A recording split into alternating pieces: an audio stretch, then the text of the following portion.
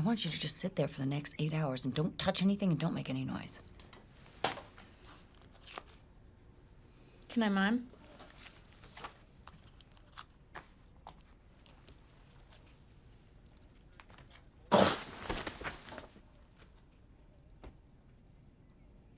You're not funny.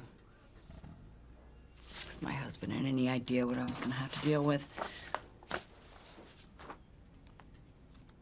I love how you refer to him as your husband. He is my husband. You can run off and get a new husband. What he is my dad. Can't you just say that occasionally? Fine. We're not talking about him right now because it's just too upsetting. It's just too hard and too sad, and it gives me a cluster headache. I know.